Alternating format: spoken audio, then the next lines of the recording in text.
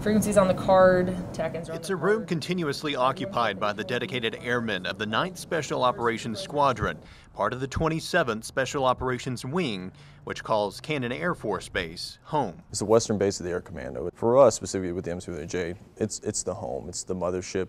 It's the largest M73J squadron. Lieutenant Colonel Michael Roy is the operations officer of the 9th SOS, which flies the MC-130J Commando cargo plane on a variety of missions around the world. And planning for those flights. Heads up, heads down will be between pilots. Happens right here. We fly a lot. We train a lot. So our folks are flying 1 to 2 times a week, which is a pretty big venture, although it may not sound like it. And now they get to show us as we tag along for an unclassified flight in the light of day, a rarity for the 9th SOS. Our security is paramount to not just our safety, but the safety of the folks that we're working with and the success of the operations. So we're not hiding any things. We want to ensure that we have the opportunity to go out there and succeed with the least risk possible. Flying at night is one of those ways that we do that. I mean, we can infill, exfil, and austere locations blacked out at night. Captain Alicia LaPrante is the aircraft commander. There's different people on the plane who they are their subject matter expert in their specific job. And so trying to manage everybody's opinions and their knowledge and put it together and make the best decision possible. Decisions and scenarios that have them flying high or low, moving people or cargo in a friendly or hostile territory, refueling or being refueled.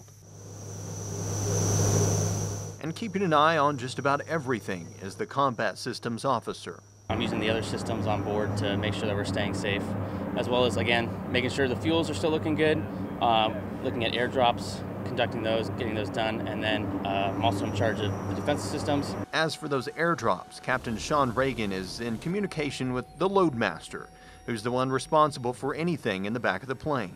Anything coming onto the plane, anything coming off on the plane, including people. Senior Airman Delaney Horton runs the numbers on that cargo.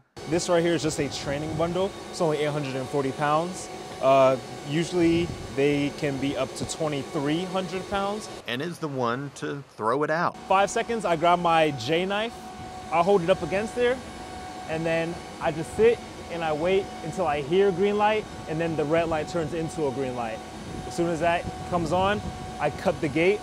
This goes shooting out. It's definitely a lot of pressure, but granted, everything we do is pretty big, and we know we train for it. That training happens in the skies around the region, maybe even some practice landings in Lubbock. The New Mexico, Texas, Colorado regions and the Melrose Range provide us significant training opportunities that allow us to continue to move forward, develop our proficiency, be prepared for combat or crisis. Crises in Haiti, Fukushima, or stateside after Hurricane Katrina.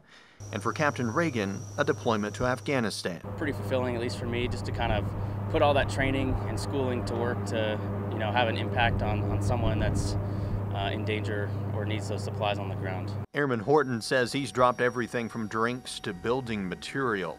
Most importantly, he's helped rescue an endangered Army platoon. Seeing those guys' faces as they boarded the aircraft, it was really, made me feel really, proud. A pride the 9th SOS hopes you feel as they fly overhead. Rest assured that the professional women and men of the 9th Special Operations Squadron, the 27th Special Operations Wing, are doing what they need to do to go get the mission done on behalf of our nation.